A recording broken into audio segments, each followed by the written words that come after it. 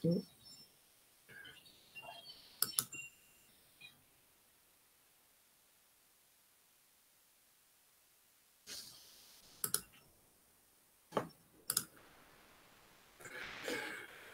morning, Ros Boundy Psychic Medium here, and I'm just noticing how there's one of my teeth that just shines a little more than the others for some reason. Must have the right angle on it to glow. Anyway, we're here for this morning's Daily LENORMAND card spread reading, and I'm coming to you from B.Live, and I am using my eCam live stream virtual camera. So I'm hoping that all of this is working back to normal, because what I've got here is after a reset, so that I'm through Be Live, and it's wonderful to actually be back in this format again. So hi Kylie, wonderful to see you here. Wonderful to see you, Keza, as well. And wow, we've got Rachel from Somerset in the UK. So that's lovely. We are global. It's proof. And we've got Kerry Ann. Wonderful to see you here. And we've got Tracy. Good morning, Tracy. And Michaela, how are you this morning? Good morning. And Rena, good morning to you, Rena. And there we go. That's the list I've got of the comments so far of what is showing in my Be Live chat stream. So I'll go over to the cards, tune into your psychic senses so that you are gaining the information that Spirit's giving to you directly. And we'll see where we go with the cards this morning. We have Leonie too from YouTube channel. Nice to see you here. Thank you for being part of the show, even if it's just in the comments. Here we go with our owl card. Here we go. What if I fall? Oh, but darling, what if you fly? I've seen that in different ways in various memes. It's a beautiful card. I love the way this owl is flying. It really is that lift, that what if you fly? You're not going to fall. So trust your own inner abilities. Certainly put your trust in your abilities, because you do have them, including your psychic senses too. So here we go. Top of the morning to you, Michaela. Lovely to see you here. Again, that was the second comment, wasn't it? So, but that's okay. You can comment as much as you like. You can put lots if you want to. It's lovely to have you all here. And the card that we've got from the Inner Soul Guidance Oracle deck that Leanne and Deb have put together, here we've got the stag. Observe, listen, pay attention. Step back and see the bigger picture. See what that's presenting to us, if I can get it to focus. And this is where the camera, probably I may have put a fingerprint on it and it's not wanting to focus very well. Anyway, step back, see that bigger picture. There is more than meets the eye. And look at the beautiful colours in that, the heart shape of the front torso of this stag, but those beautiful antlers. It's absolutely gorgeous. So that's our card from the Inner Soul Guidance Oracle today. What we have with our, and also that I'm using the Gilded Breviary Lenormand deck. That's the other reminder. Okay, now we've got Kim as well. Good morning, Kim. Lovely to see you here as well. What we've got with our deck today, with our spread today, I mean, as far as the usual 5-card spread, we've got the star in the home space. We've got the birds in the workspace. The young lady is in unexpected. And we have the coffin as our role and the parks or garden as that central one. They don't seem to want to sit real well on this velvety type fabric sometimes. So with the star, I don't know why I mentioned that. We could see that. I'm just the Virgo wanting it in the right exact. It's not OCD at all. Ask my sister and that twin sister. Here we go with the star in the home space. It really is asking us to focus. Have a look to more than just what is, like the stag said, it's not all that it seems. because when we're looking at the sky at night, there certainly is more there than it seems. You look at one star, you see that brightest, shiniest star, and then your eye moves to the next one, to the next that sparkles, to what is the depth of that sky. You see more each and every glimpse as you're looking to the sky at night, especially clear nights. It was a clear night for here for, the start of it, and it was beautiful outside. Good morning, Linda. Lovely to see you here. Gorgeous, gorgeous. Not that I'm into horses, but it's a gorgeous photo. Hey, Foxy lady. Hi, Elaine. It's so wonderful to see you all here. So, and all the multitudes of who else might be around and surrounding you that might be influenced by things that you do, things that you say, how you perceive, how you put yourself out there. It's not that that's why we do it. We just, our star, our shining star is who we are. And we need to be in that authentic space of who we are. And that's what I'm seeing from this in our home space this morning. Be you. Don't try to compare yourself to anyone else. Don't try to be anyone else. Just be you and be your own shining star in that cosmos, that little realm that is your own home, that is your friends, your family, those closest to you, that they can get to know you more as at the same time you get to know yourself more. Because in that interaction, they themselves are learning more about themselves and growing in that space of becoming more their authentic being.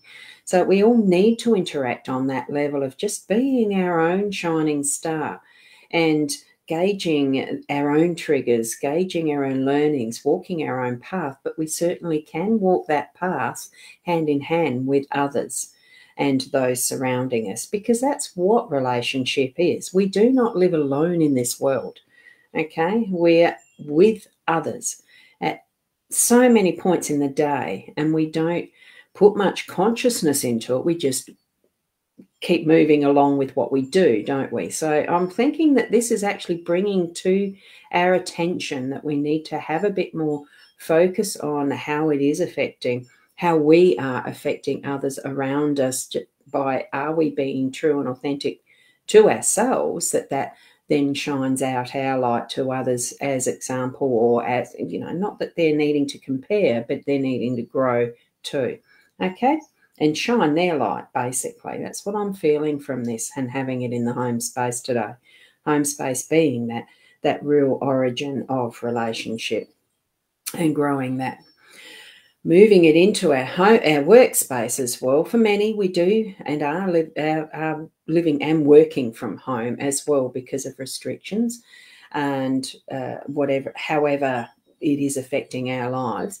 But for those moving out and about in community, in our workspace, it's also communication. So again, shining your light, being you, standing up for what you need to voice and how you need to listen. Remember, communication is a two-way thing. It is speaking, it is communicating body language, but it is also listening and also seeing what's happening around in our workspace. So remember, the focus for this one is that workspace. Oh, good morning, Sarah. Have to put your lovely comment up because I love that clover, 4-leaf clover. I look forward to that every morning when I get it right. So here we go. Have that time in, like that focus of listening, speaking, and making it good communication that you're being able to put into your workspace in whatever form. It can be in the text, SMS, written word, as well as speaking, but because this is birds, it is more specifically to the spoken word. So be mindful of how you are speaking with others, how you are listening back as well, and doing all of that, communicating, in your truth. Okay, so, good morning, Muskan. Beautiful name. I don't do individual card pulls here this morning. This is just a general card spread reading. So, hi, Savannah. So do bring into this reading your own sense of what the message is for you in these cards, okay?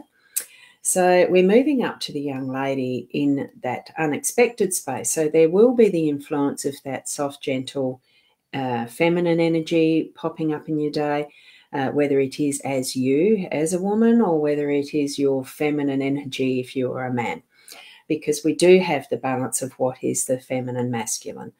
So bring that focus, bring that awareness to your day when you feel that energy flowing through, or when you have communication with someone who is either younger than you or older than you. It doesn't matter, perspective of where you are in your life, but it is that joining in a connection that's going to pop up in your day that will involve that younger feminine energy, okay?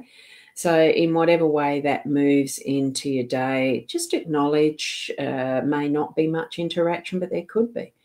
So we're going to move down to our role in that, and I'm feeling that gentle energy that might be part and parcel of this, that is our role of the coffin. Now, the coffin doesn't always mean death, as you know, but it is a moving on or a death of some form of our energy, or even it can even be some sort of appliance you've got in your house that's just died and you're needing to get a new one. That's how literal sometimes that the Lenormand card deck can be. So here's the things that are buried in with this sarcophagus that would be in the pyramid if it's the, reflective of what the ancient Egyptian culture did do for their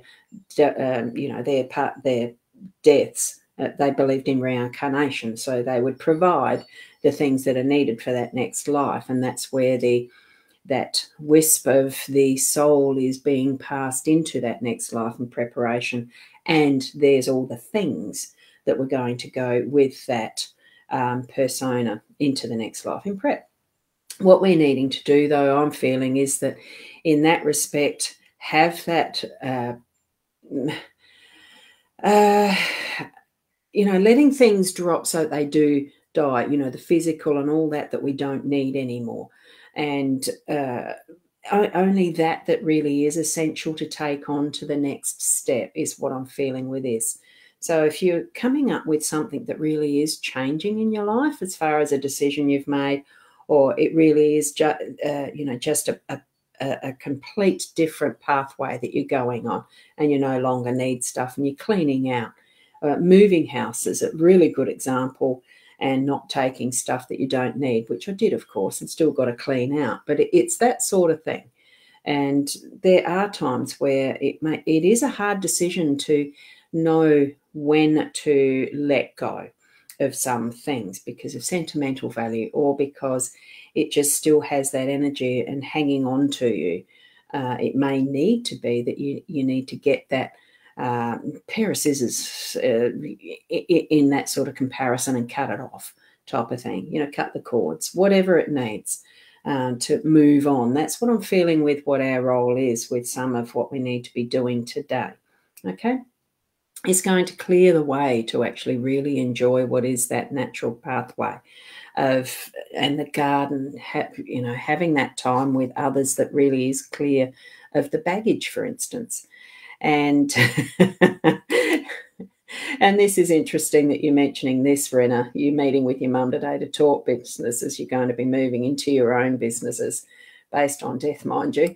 Look, sometimes, what we have here in this, that is the coffin, is all this stuff moving on. It doesn't physically go with us to the next life. It is reused in some form for most of us as inheritance. And I've had that experience myself as being able to have accepted inheritance from mum and dad's estate. And, it does happen that we need to do something with what is left behind. And inheritance is a good way of forwarding on and continuing a legacy if that's what's needed, and continue the garden flourishing in some form, creating something new from what was old. It really is about bringing that freshness, that new pathway into what we're doing, our focus of being, not so much what we're inheriting from someone else.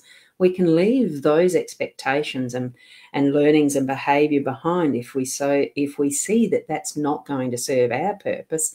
Bring it into that new realm of how we're going to create our garden, and be able to sit back at the end of the day and think, Look at what I've achieved today along my pathway, along what I need to do to be me and to be that absolute unique you in all that you can create for what you've got ahead, and for helping others along the way to understand who you are, that they can then better understand who they are. So it's a little involved in how that spread is presenting today, but it does feel to me like it is the focus on being you, letting things drop away that are other people's expectations and, what they've taught you by their own example. And I am thinking of parents in this instance and how our upbringings do affect us long term. And sometimes we do need to unlearn that and really stand in our own ground, our own power of who we are. And I'm not real keen on empowerment as a word, because we are already in our full senses of empowerment as we move through our own day. We don't need to put it in action, just be aware of it. We've got all the possibilities within us. Just discover that, be you, and walk that path in your uniqueness. So I'll leave it at that for today. Thank you so much for being part of my start of my day in these live streams. I absolutely love doing them and sharing with you. So take those messages that you've got from this set of cards, even if you need to go back and just pause it on the card scene and see which one really jumps out at you. That might be your mini mantra for the day, just to have that focus. There's so many different ways to actually look within to learn more about yourself, to what's next, rather than continually looking outwards. We do have it all within. So thank you so much for being here, and I'll put up some of these. Thank you. Thank you, Keza. And for everyone, a beautiful day. You have such beautiful words too. And Rachel, that's what's happening in your life as a legacy of your son's death at Christmas. And you'll be able to create that awareness. It's a lovely sharing. Thank you. In support of those who've lost through suicide, military, there's so many different things that we can actually use as those healing paths too. I'll just put that up again because I'm interested in that. The theta healing techniques. There's so many different ways that we can seek support and help. It's not always obvious. That's where I like to go within and just ask spirit guidance. What is the pathway I need to be moving into? And listen and see those signs of where you're being directed to. Thank you for those beautiful prayer hands. Michaela, love that. And thank you, Sarah. You have a beautiful day as well. And thank you. The cards are amazing, aren't they, Rena? Each and every one of us is amazing. And for your own interpretations, they'll be amazing as well. Sense into what you're receiving from your own spiritual guidance too. So thank you, Kim. And yes, Mena, I love the Lenormand decks as well. They're absolutely beautiful. And everyone, have a great day that's there. And Rachel, you're in the UK, so it's night time. Have a wonderful sleep. So thank you, each and every one of you. If you do need some extra, more in-depth readings, just have a look at my connections there. And thank you. Hey, Kaz! Lovely to see you popping in. Beautiful. It's just all the connections that we can have. It's just in its imperfection, we have a perfect world. So, and perfect people around us. Thank you very much. Until tomorrow morning around the 8 o'clock. I hope to be on time. Namaste.